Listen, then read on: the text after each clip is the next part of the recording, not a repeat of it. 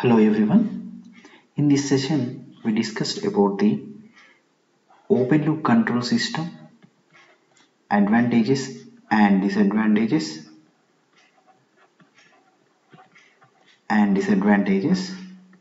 same as closed loop control system, advantages as well as disadvantages, and examples also we will discuss it.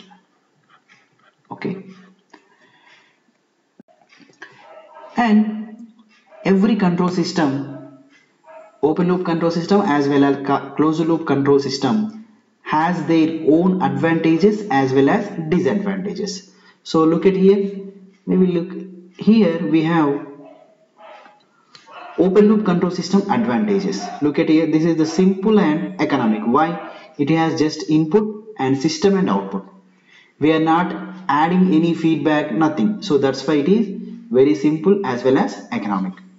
And no stability problem for this open loop control system. Whenever stability problem will come in the system, whenever we require desired output, desired gain is required, the automatically the stability problem will be occur. Stability means system will operate it as stable, system never disturbed. Okay, whenever the desired output is available, automatically stability problem is possible. So these are the advantages of the open loop control system. And this open loop control system has some disadvantages. Those are inaccurate. Generally the required output is inaccurate. For example, if we take the bike and we'll start from the home to college, but we don't know how much of time it will reach. So that's not that meaning of inaccurate, unrealizable. It is not having any realizable. We don't have realizable things. Next, affected by the system parameters variation and the external noise. If any system has a parameter variation, automatically the open loop system will be completely varied and it will have external noise.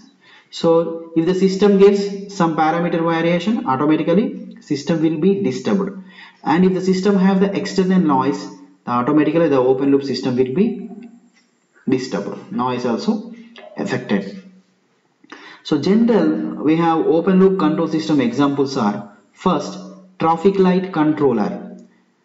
For example, how traffic light controller? So look at here this example. Generally we have the traffic lights like this and we have 4 ways.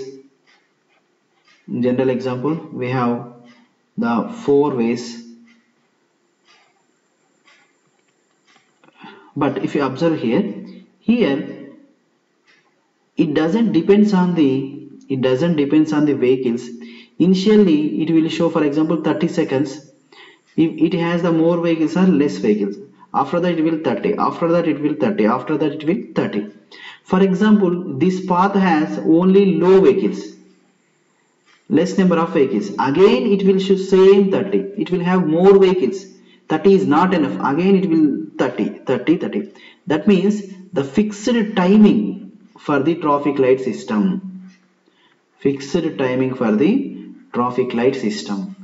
This is nothing but open loop system. If it is a closed loop control system, what happen?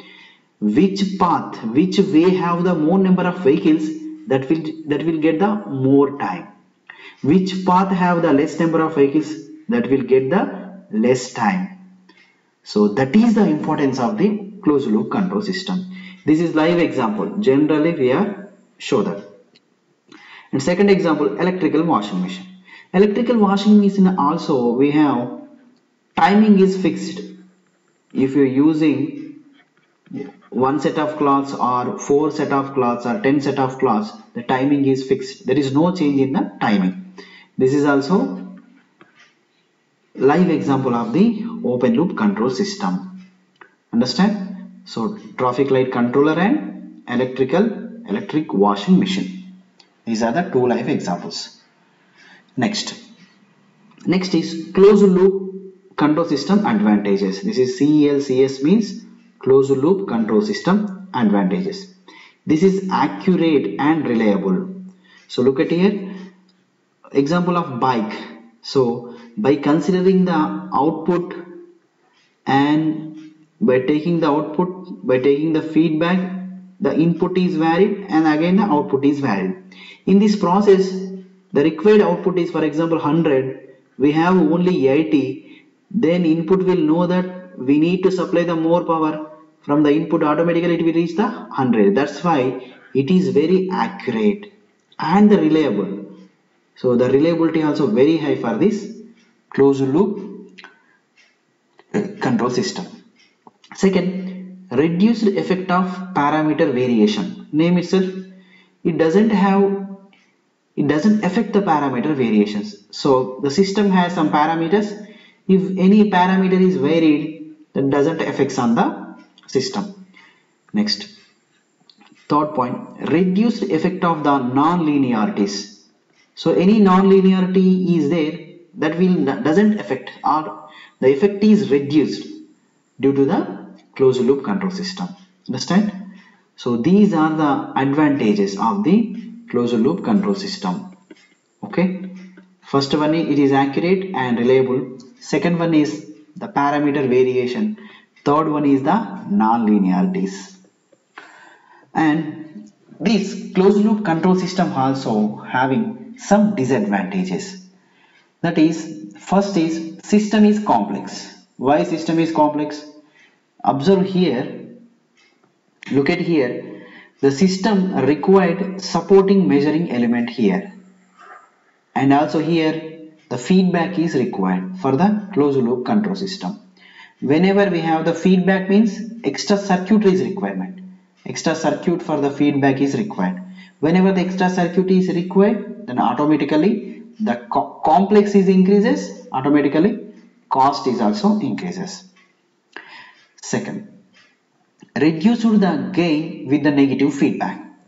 So whenever if you are using the negative feedback, generally feedback is two types. One is positive feedback, another one is the negative feedback. Negative feedback means we are giving the feedback with the negative and we are giving the feedback with the positive. Reduce the gain with this negative feedback. By using this, automatically gain of the system will be reduced. So this is also the problem. Here examples. First example, electric iron. So you know that electric iron. So if you are using the electric irons, so it will have some heat. After that it automatically off. Whenever it lost the heat, then automatically on. So that is the control system process. That is the control system process. Second, autopilot systems. Generally vehicles now, the recent trends, the vehicles consisting of the autopilots. So these autopilots are useful and to increase the system stability. Okay, I hope you enjoyed the session. Okay, so these are the advantages of open loop control system and closed loop control system. Okay, this is the construction as well as constructions and advantages, disadvantages, examples. I hope you enjoyed this session. Thank you.